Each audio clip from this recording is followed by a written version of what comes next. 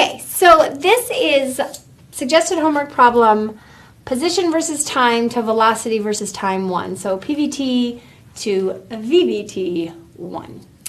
All right, so what you have in your homework is the graph of position versus time, and then we're supposed to make a velocity versus time graph from it based on the information of position versus time.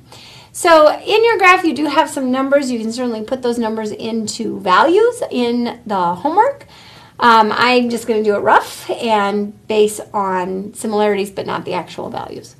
So as we are starting out on this position versus time graph, the first thing we notice is that the slope is 0. It is horizontal. The object is standing still, and standing still on a velocity versus time graph is at the axis. So there's our first part of the motion.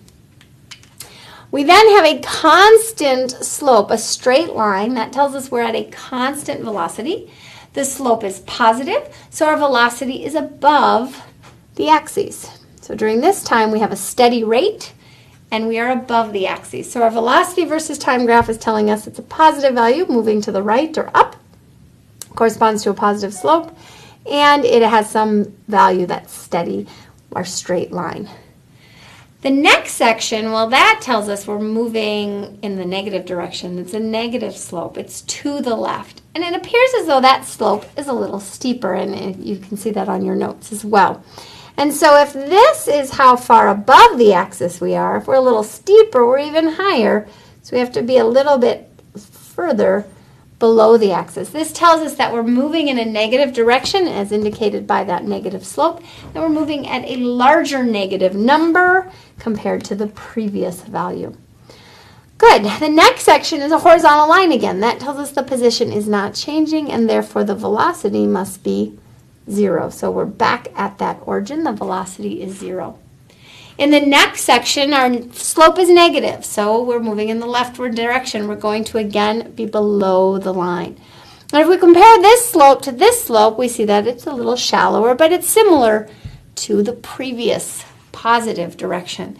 And so we are just as far above the line, below the line as we were above the line, representing less speedy than the previous leftward motion and about the same rate as the rightward motion to begin with. The object is then again standing still, so we're at a 0 position. And then we see that we have a positive slope again. It's moving to the right, in this case moving towards, it was left of the origin, moving towards the origin, so that's to the right, and it's about at the same steepness as it just was moving to the left. So here is our velocity versus time graph for our object, and I'm just going to connect these lines to help you see it better. For our object, oh, and I forgot the last part, he's then at the origin but standing still. And so there is our final velocity information.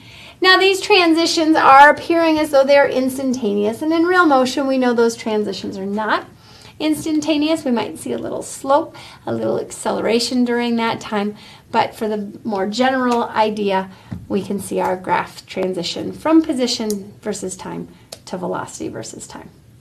Good job.